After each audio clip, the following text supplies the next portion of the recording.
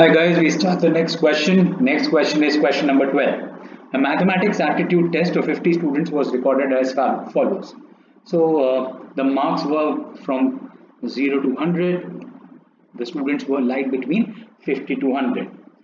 Draw a histogram and locate the mode. Perfect. So this is my modal class. So my mode should be between 80 and 90. So we need to create a histogram. So let's look at the x-axis first. So on the x-axis, I will plot marks. This is my x-axis. I have to start from 50. So this is my first one. This is 60, 70, 80, 90 and 100. I have plotted marks here, increasing this way, and since the first one is 50, everything else is 10, I put a kick. And in frequency, I have to go up to 19, which means 2. Each unit can be 2, 2, 4, 6, 8, 10, 12, 14, 16, 18, 20. This is my y-axis, and what I have plotted here is number of students, increasing in this way.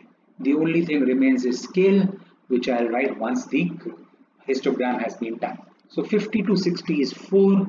I have told you earlier, I do not have access to a scale on this software, so I am using freehand. You will use a scale to draw this line. Next is 60 to 70, which is 8.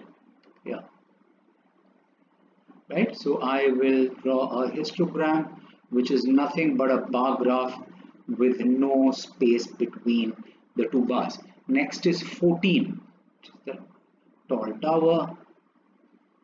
Again, I repeat, I am using a freehand. You will use a scale to draw all these lines. If you do not use a scale, you lose marks for this histogram. Next is 19, which is in between 18 and 20. So I draw a straight line. I draw it using freehand, but you will draw using a scale. Almost done. And then the last one is 5, which is exactly in between 4 and 6. Perfect. So let me write the scale now. On x-axis, 2 centimeter is equal to 10 marks. And on y-axis, 2 centimeter is equal to 2 students. Perfect. For drawing the mode now, I will look at the lower limit of the modal frequency, modal class, lower limit of the modal class, and join it to the lower limit of the next class. I am using a scale but using dotted lines. Again, my answer will not be perfect because I am using freehand. You will join this using scale. This is my modal class, lower limit with the lower limit of the next one, and upper limit with the upper limit of the previous one. Upper limit with the upper limit of the previous one. Whenever they join, I think this is the fourth line. No, not the fourth. This is the third line. Third line, I draw a perpendicular onto the x-axis. This is the third line after 80.